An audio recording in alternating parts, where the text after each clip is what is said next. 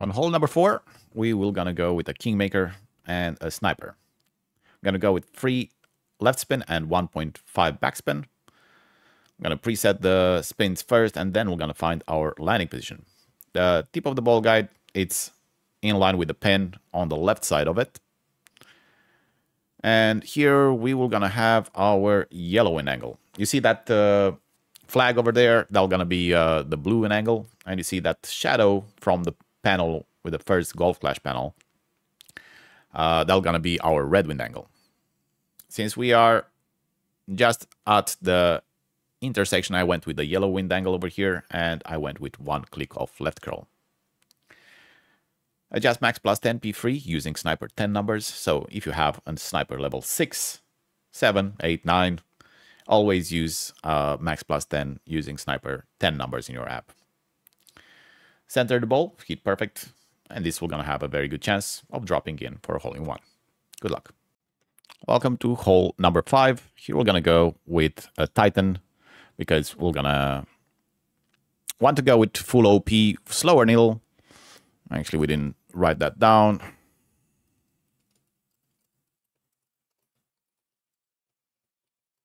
There we go. So extra mile level 9, we're going to be at double plus 13 yard mark at the concrete over there with the ball guide going over in the center of the next fairway. Adjustment here, it's max plus 20 P3. And after doing that, we're going to go with full overpower. And the needle not going to shake at all. Try to hit perfect. A slight great right might be safe. I don't know about a great left.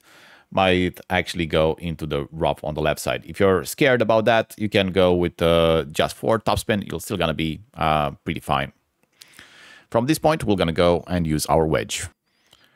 For the wedge, I'm going with my rapier rule. Here I was about 40% slider with my, my club. Going with full topspin, placing the ball guide just through the hole. And then we're going to just, 40% divided by 2, which is 20% slider and 50% downhill elevation P3. On the first try, I went with 20%, but I was going on the right side of the hole. So I decided to reduce the elevation for the approach to 15. And this one goes dead center. Adjust your rings, hit perfect, and you should get a nice and easy eagle on this one. Good luck. For more details, pictures, and everything, you can find it on our Patreon.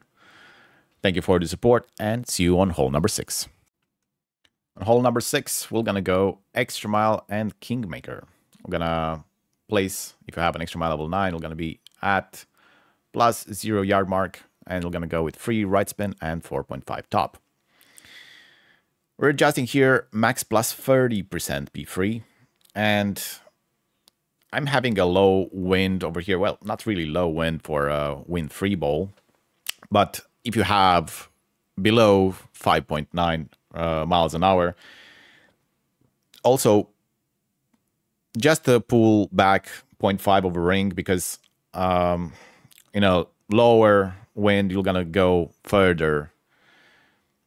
That's how it goes. And I want it to be extra safe over there than just having a chance of going into the water. And yeah, try to do that. We're going to be always about this yardage. So about 368, 69, 365. We're going to need a sniper 9, unfortunately, to make it happen. So if you have a power 4 ball, you can use that one instead. For the approach, we are above the distance of sniper level 7 and 8. So that's why I said use a power 4 ball if you have. Sniper 9 and 10 will gonna be nice.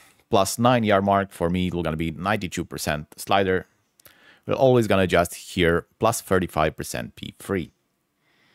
This is also king wind. After setting the spins, which is free backspin and free left spin, place the tip of the ball guide on the left side of the pin. Pull the rings as straight as you can. Center the ball and hit perfect. This one has a very good chance of dropping in for an albatross.